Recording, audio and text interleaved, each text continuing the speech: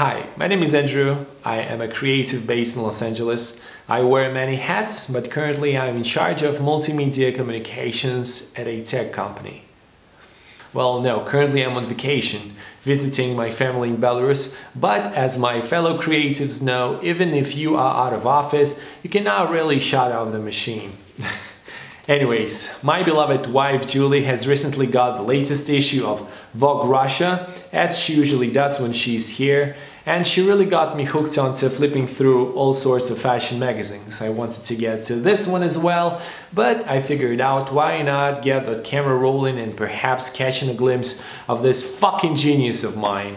By the way, I do not want any beef with any fashion gods, so I feel obligated to say two things. One, art is subjective. I honestly believe there is no right or wrong. This is why I will do my very best to stay away from commenting on artistic decisions and instead focusing on more technical things like placements of logos, colors, compositions, and so on. After all, beauty is in the eye of who? Chicky Chicky Slim Shady! Number two, intellectual property. This is the Pandora box of IP. I'm making this video obviously just for educational purposes. Please do not consider it in any way a substitute to purchasing the magazine. I believe you should support your favorite publications. I don't know, if you cannot afford it, you always have libraries, dental offices. They usually have the latest issues, which is super cool. This is just an opinion of an insignificant small man with huge balls. Alright, here we have it. Vogue Russia, October 2019. Let's start, shall we? The cover. I really like the feel of it. Mad Max vibes, nice subtle colors, looks really cool. The text though is a mess. The words are mashed in together, they're of different sizes, no alignments. It really looks like there was no thought behind it. It was placed on top of the most rich in details area of the cover, while there is so much empty space on the sides. There's no reason to cover her up with a mess. It was just like a bunch of words. That's weird. Alright, let's finally open the mag. Looks nice. White frames, grays with a bunch of red. Nice alignment, like a triptych. This red though is more vibrant than this one. I like this one better. They could have enhanced some here, but overall, looks good. Alright, Valentino. Colorized in lilac. Nice. Good placement of the logo. Oh, that's actually a girl kissing a silhouette of a boy. Or a girl, you cannot actually tell. I like the concept, but when you have a creative, ambitious idea like this, you need to make it stand out more. You see how they left some of the barely noticeable elements of the background of the photo? It only adds distraction. What you really need is contrast. And to achieve that, you would need to decide between two options. To make it super black and make the filler image of the silhouette lighter, or if you have a photo with a lighter background, just to make that darker. I do appreciate the contrast of the red dress. I like the texture of the green grass and those white tiny flowers. But for instance, this lake at the top, it almost erases the thin line between the dark background and the silhouette dude or girl, right? Because your eye sees one shape here, one here, and then dark background around it. I would say that's a missed opportunity. Oh, okay. Lots of red, a red rose, red lips, beautiful Natalie Portman, the pose. Wow. I like the fact that they put the photo into this black frame because it kind of draws you in and creates this feeling of intimacy. They have those strange notches, round corners, and they are pretty random. Maybe that's a part of their marketing or something. I don't know. But I am sold. What we have here, I don't really have too much to say about that. Overall, looks nice. This one looks stunning, actually. I love it. Very sleek, very top-notch. This pop of yellow, amazing, just flawless. Chanel, well. They usually stick to their aesthetics, very clean, minimalistic. I'm not too sure about this part though. They cut off the arm of the girl. They have very pale, barely noticeable shadows, but only of the shoes. I don't know if they try to make them float because, you know, there's more space here than here. So I guess they were going for this flotation effect. Plus, this girl doesn't have a shadow at all. She's a vampire. It's good, but it's more of a safe bet. It's not memorable, doesn't stand out. Okay, here we have a different approach to minimalism. Unlike Chanel, they're not using thick black lines. Colors here are absolutely gorgeous. Those gradients are mesmerizing. Why do I have a feeling those letters are not aligned? That's probably because of the fold. Looks great. Love it. Looks like minimalism rules the fashion world. I don't think they need that black line here. The only thing I don't like about this is that they put those two small informational lines too close to each other. It could have been maybe here. What can I say? Giorgio Armani. Well, I definitely like those 50 Shades of Grey. An interesting pose on the right, a cool detail shot on the left. Great job, grabs my attention for a second. Yeah, that's what I am looking for in high fashion magazines, to be honest. Interesting photo shoots. Look at those flowers in the warehouse. Industrial versus nature. Some people far in the background, some up front, cool poses. I love that. However, if I may, two things. First, I don't like those white lines. I do understand why they are there, because of the aspect ratio and the fact that they wanted to have this panorama, they didn't want to cut that off, but it kind of draws you away. I think what they were trying to do with creating the depth in there is to pull you in, and the white margins, they're just not cutting it. Plus they're having this Prada in white. Why not just making those black and you would have the same effect? Also, they cut off the shoe. Well, Prada again. Looks like they had some extra budget. Again, those white lines. It would have been such an easy fix and a huge improvement. The logo, Prada. I know this is where attention goes when you are flipping through a magazine. But we already know it's you. Look. You have a very cool, dark, dry place here to store your company's branding. Don't put it over that poor girl's head. Very nice presentation of the product though. Good job. Gucci, yeah. I cannot really comment on the artistic choices here. I do appreciate their wildness. It's a very interesting, unique shot. Looks like a random person is sitting in the car being like, what the mew. What do we have here? Lots of white. Looks okay. I think they could have made this white line smaller. Bring the photos down a little bit and then adding a little bit of space here to let the logo breathe. The exposure in the photos looks slightly off to me. Those blacks don't have any detail. Pretty basic, doesn't stand out. More Gucci, yay! This one is not that wild. Very nice portrait, to be honest. I like the colors, love the greens. What I would suggest doing is putting that bottle over here because it has has space for something, otherwise it looks like a filler. And then putting the logo down here, because now this image on the right looks crowded while this is a filler. Otherwise, nice photography. It's great that they had a real horse in the shot, since they have a horse in the logo. The dress is beautiful, extremely rich in detail, but the background is messy as hell, and it only adds complexity. Come on guys, you need to have that on a cleaner background.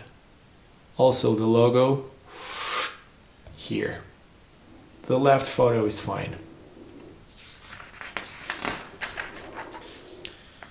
Ah, that's hot, that's hot. You know what is not hot though?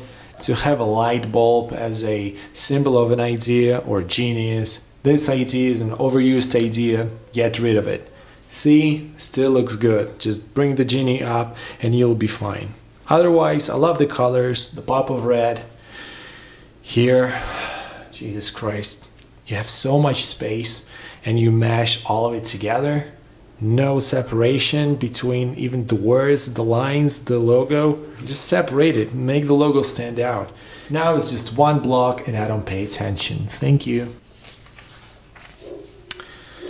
Hermano Servino. Okay. The cubes. I like the idea of the cube, but to have the word cube inside of a cube with a cube and then duplicate all of those cubes, that's an overkill. Otherwise, I like the colors, the shapes, looks nice. That silhouette of the girl is interesting, although I cannot see 1/4 of her because of that fucking cube. Next, Mara, make up your mind. This one is lovely. The colors, the poses, the photos. Cool. Oh yeah, I was waiting for it. Finally, the photo and the fold. Why? Why? I mean, don't get me wrong, it's a very interesting photo, right? But having those lines, you know, half of her thighs missing, it's not even in the fold. It really seems like you had no idea this photo will end up in a magazine. Just never do it. Just don't.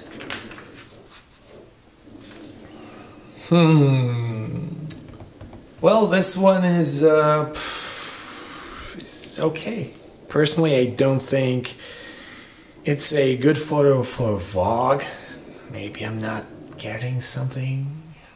The only objective thing I have to say here is, look, this piece of road has no cracks. This piece, where this ridiculously detailed logo is covered in cracks. Guys, there is this tool in Photoshop. You know what? Never mind. I don't have any issues with the photo. I'm forwarding my complaints to the person who selected the final design of the logo. This is ridiculous. Diego squashed in bold. Then we have a different font M in regular. And then we have extremely super fine Milano written underneath it. 3 types in one logo. Are you fucking kidding me? Finally, a breath of fresh air. I love it. The textures, the colors, looks very organic. Gas, white. I love it. This is what a fashion magazine should look like. Diego. And here we have H&M trying to step their game up. On the right, a pretty solid but somewhat regular catalog-like photo. And on the left, a nice black and white portrait. I have a theory.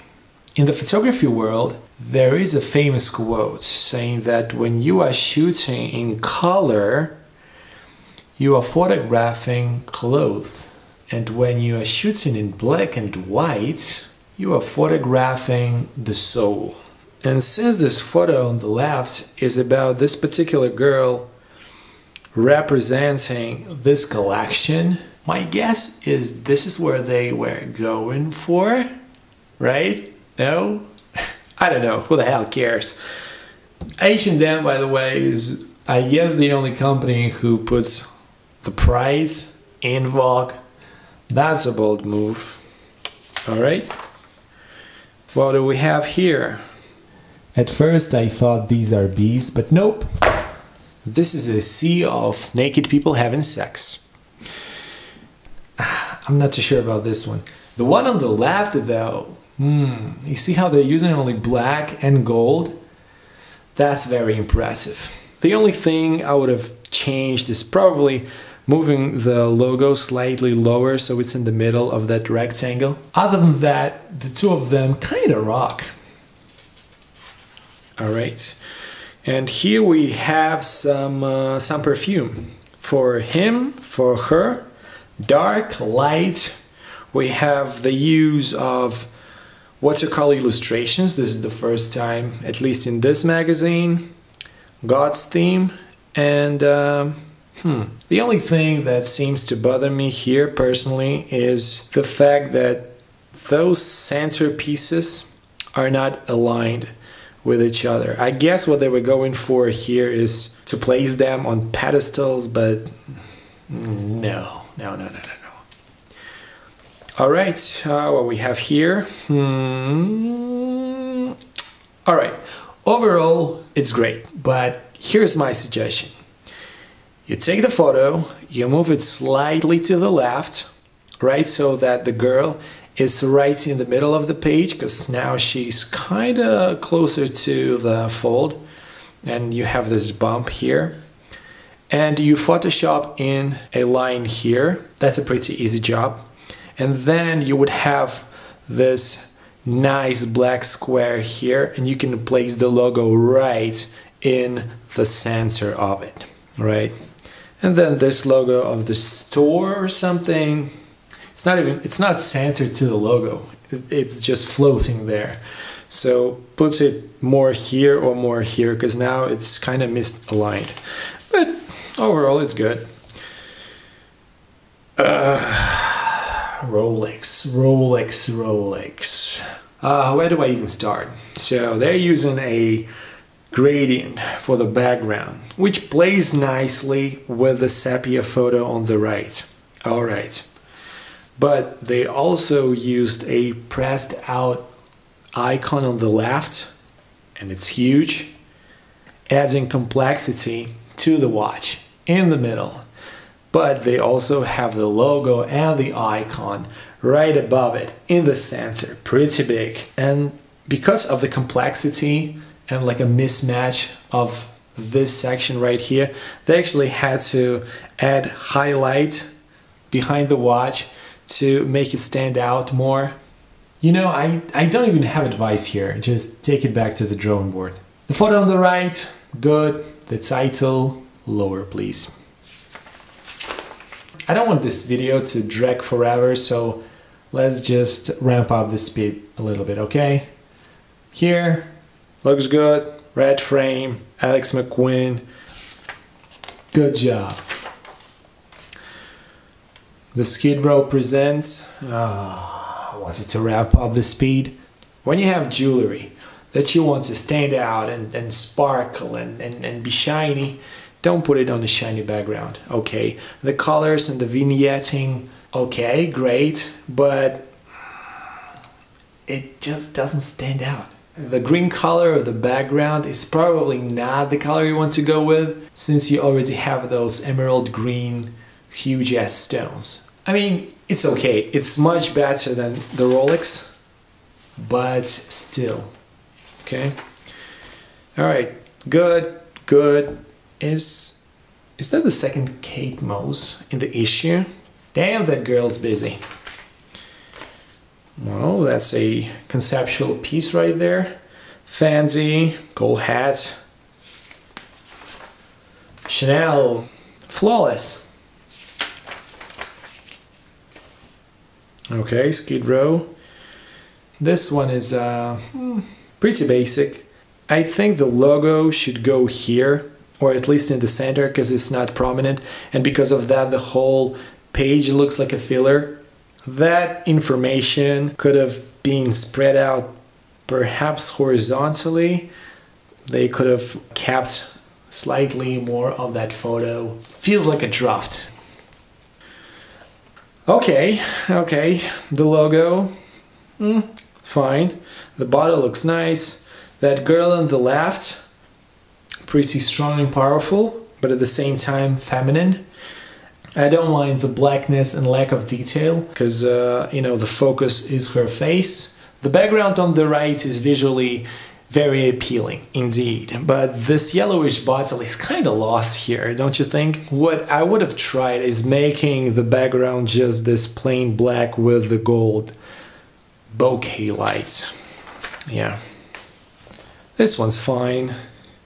This one's very interesting. I don't mind that they've used so many rings, because you know, sometimes it feels pretty lame when you have a company that makes jewelry and they have all of the galore right on the girl. It's kind of, you know, trying too hard. Here they are so extravagant. It kind of makes sense, and I like that this logo is here. The girl has those blonde hair and blonde eyebrows. Looks artistic. I like it. Very good. The only thing that I think is a miss is the fact that this corner here is pretty busy. I understand that they want to put information here, but it could have been spread horizontally here, the same information, and you know, just keeping this neat. Plus I think this could have gone slightly up to create more spacing. Yeah. Okay, let's see who is hiding here. Who is hiding here? That's ridiculous. Otherwise, nice colors and, you know, a very interesting mess. Baby blue. I like the colors. I like the B. This could have gone up. Be my love. Come on, B. It's good for a shampoo, but for a luxury ring collection, give me a break. The easiest way to improve that would be just to get rid of that reflection, because I think it's like a glass reflection or something, and you would have a cleaner shape here. You could tilt the girl slightly this way so she's like more diagonally here. The brand, you see, Hermes is hiding their brand, not like Prada, putting it right on top of the girl's head. Everything starts with a dream. It's fine.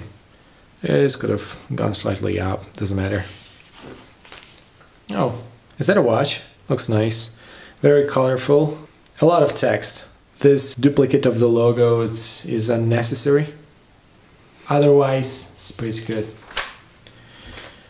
Again, a very luxurious brand of watches, and they have those static, such artificial poses, right, to kind of showcase the watches. Look, I have one, and I have one. Just have to, or I don't know, just put them in different positions. I like the use of the color. We have water in yellow box to kind of, you know, drive the point home. We have this thick line that kind of ties everything together. We have the yellow B, and we have this nice separation of words, although it says squad on a mission. Squad on a mission. This seems to be just like a one word. If that was the name of the brand, fine. Otherwise, it just makes no sense. Have it all together. Woo! I think I could have pulled this off. I like the direction here on the right. This is a very cool placement of the logo. This is fine, although kind of meshed in together. This info could have gone horizontally. This could have been smaller, and the logo, which is the thing that you really want to push, could have been bigger. But we have it here, and it's very nice. This bracelet doesn't seem to interact with the reality of that ribbon. Maybe it's there, but it's not too obvious. This ring looks like it's on the ribbon. And those two earrings, they are probably there, but because there's no slight tilt to them, it kind of feels photoshopped in, even with the shadow. Otherwise, cool. White lines on the sides, not sure why, but okay. This one's fine. Again, I don't understand the decision. The most complex area of the photo and the logo is pretty complex as well, and they are overlapping. Just use the blank space above or below, okay? What the hell is this white line doing over there? When you have super dark photo, and because of that line, you have that V just piercing that girl's head. Make it black, put it in the corner. What is this? Loro Piana. Tone it down, Loro Piana. You are not Gucci. We have no idea who you are. You place the bottle right on the edge. It's probably even bleeding off the page. And you have all of that text right over a very detailed tattoo of hers. What are you doing? The logo looks very secondary here. Make it at least lighter because it doesn't stand out at all. Kind of feels like a filler. This one's fine. Although that letter is just touching the photo while you have space here. And that is super meshed in together. This, here, Aren't you bored yet? The sun is dying. Let's keep it super fast. This one is the same as the previous one. This one is fine. It's fine. Nice colors. Okay. Artsy. Cool. We have a Kenzie here. Nicely done. A little bit too dark. She's kind of lost there. Give her more light, please. Whoa, this is over my head. Alright, so your eye is drawn to the highlights, and here we have just two highlights, her face and her butt. And since her butt is bigger and brighter, you get the point. Is that in fashion again? Jesus. Girls, you lost your dude. Otherwise, very cool atmosphere. Nice mango. Somewhat grayish. That's a lot of jewelry, Jesus. This jacket is a weird choice. I think if it were white, that jewelry would stand out more. Otherwise, it's lost and it's just a mess. I'm not a stylist, but I think they had to work on it more. Okay, that's good. You see, different exposures, right? This one is much better, in my opinion. What do you think? Yeah, the same goes here. This against this. I like the play with the transparency of the ring. Good job. The girl is sad because she's not very well exposed. This one looks similar to this one, and I like this one better. When you have so many highlights and like different textures, you don't need that weird background. Keep it simpler. Plus those highlights are kind of taken away from the logo. It reduces the contrast and it gets lost. If it were just darker, similar to that solid color, I think it would have... Whoa! Those greens, red, white. Beautiful. Even that frame, there's a full frame there, but it's lost in the fold. Beautiful. Wow. Doesn't stand out so much. This one is nice. This is a very unusual ad for a fur, done by a Russian designer. The only thing that kind of loses me here is the fact that they had to increase the contrast, right, by highlighting those edges that you see here around the guy. Nice. The background looks fake, but okay. Alexander Rogov at Rogov Shop, www.rogovshop.ru. Rogovshop.ru. We get it, dude. If people want to visit your shop, they will. Otherwise, it's pretty cool. Unlike this one, this is a kind of generic ad for furs. Sokolov jewelry. Well. Love the colors. Beautiful girl. I think you went too far with the jewelry. The girl has 1, 2, 3, 4 pieces, and you have all of those pieces in big creates mass. I do notice your efforts here to create the 3D effect. Try to pull it off here, right? Not cutting off her fingers, extending beyond that edge.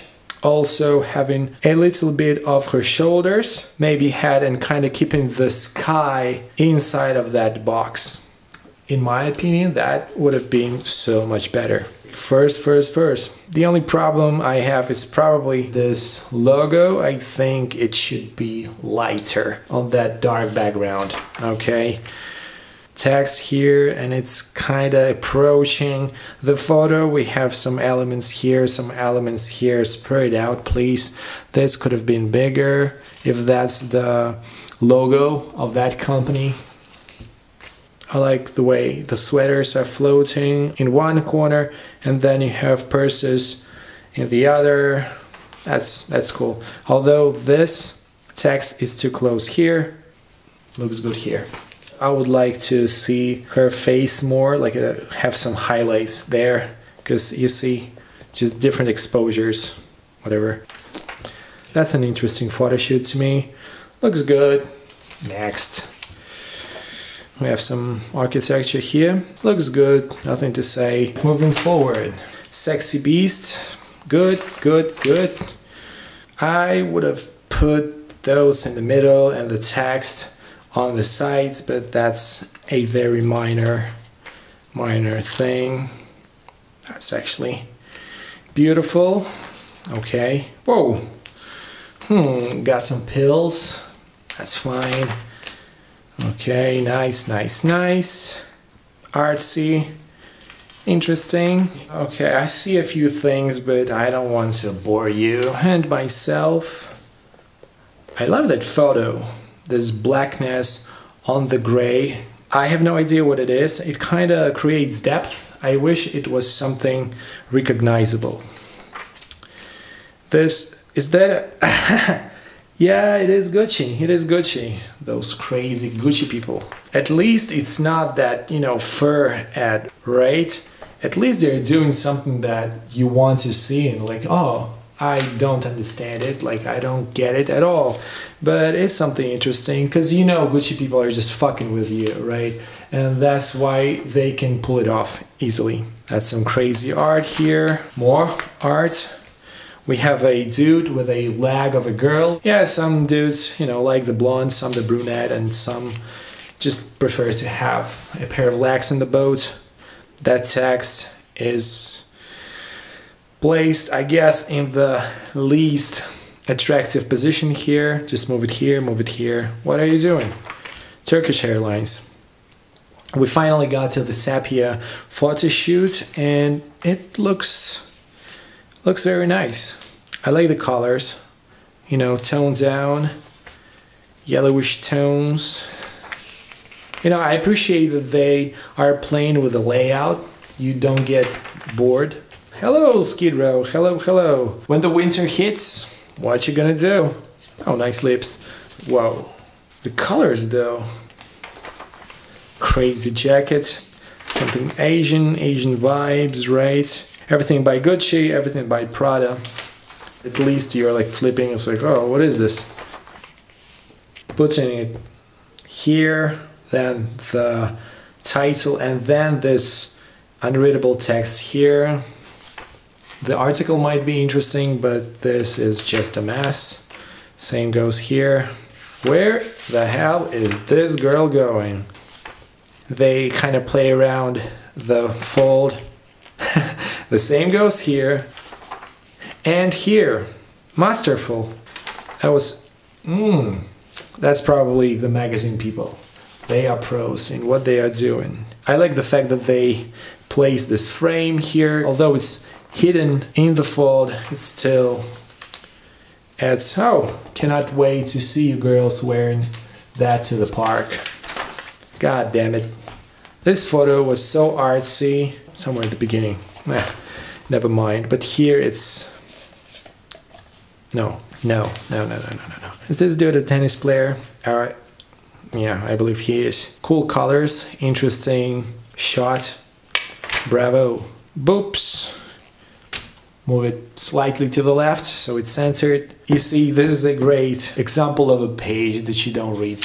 Just skip it. What do we have here? A lot of stuff, but I'm sure it's super interesting. And we're moving. Yeah, those shots are always structured pretty much the same way. That's why I never read those.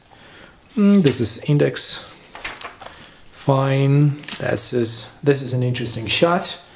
What do we have here? This one is messy. This one is fine. The white text here is why. This one is a win-win. This one is interesting, although this is lost and it's structured weirdly. This one is okay. This line is just running over that letter, so maybe just, you know, kind of letting it go in between those would have been a better idea. This is lost. Which one do you like the most? I would say the current one is great. I think they missed the opportunity to place it here and make it perfect. And I think I would give it to this one. Although this cover looks like an old painting, which I really appreciate. And we have a Louis at the very end, and it's not interesting. And there we have it. A re-art direction, how fucking dare you, of October 2019 issue of Vogue Russia. Thank you very much.